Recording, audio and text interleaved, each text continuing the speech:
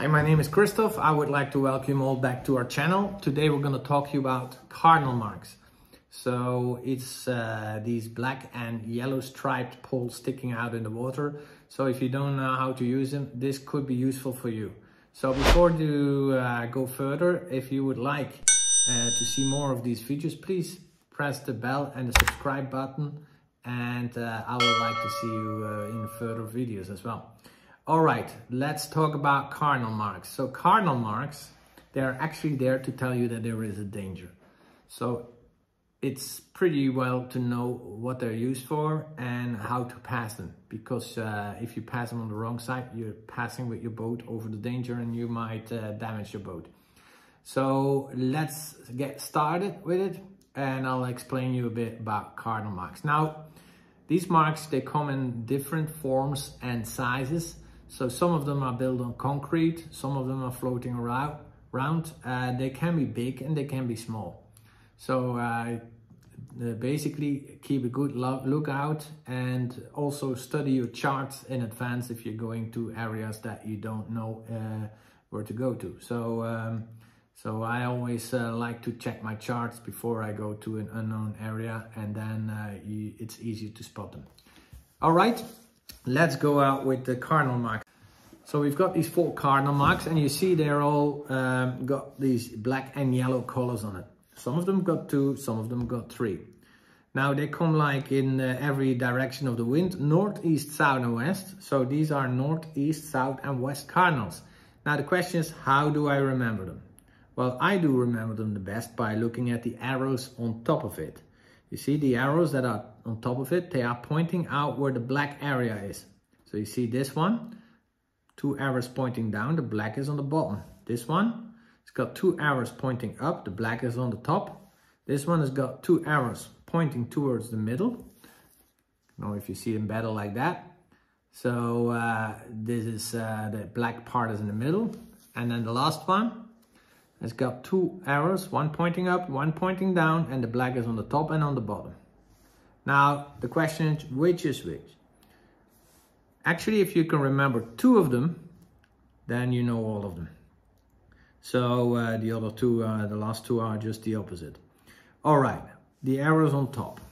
Now, if you've looked a bit on charts, you know, on the chart, the north is always on top. Now look at it. This is the north is always on top, pointing up, black on top, yellow on bottom. Now this is what we call the north cardinal. The south, as you see, it's completely the reversed. And I remember it like in the south, the sun is higher, which is yellow from color, than the black. So this is the south cardinal. Whatever helps to remember it. Then we've got east and west. Now, I remember this one the best. If you look on top, it looks like an hourglass. If you tilt it sideways, you can make a W out of it from west. Helps very well. Or, you know, it looks also a bit like a wine glass. We're in the south of France. We drink some rosé wine here. And this is the W of wine glass from west. So west cardinal. And the east looks a bit like that. So it doesn't work in English, but in Flemish, if you say Oost, you can make an O from it. So that works as well. So it depends on which language you speak, but this one could work as well. All right. Now the question is, how do we use them? Let's say, let's get these other ones away. This is my north cardinal. I'm coming out with my boat towards the north cardinal. Now I'm checking actually, where is the north? What do we have on board? Our compass. So if I'm looking to the north, up, look on my compass, and the compass is pointing out that the north is on that side. That's the way I'm gonna pass my cardinal. So you pass the north cardinal on the north side. Luckily, in the evening when you're coming back to port, the north is still on the same side. So you still pass on the same side. Actually, the danger, if you're passing on that side, the danger is on this side. So that's very important to know.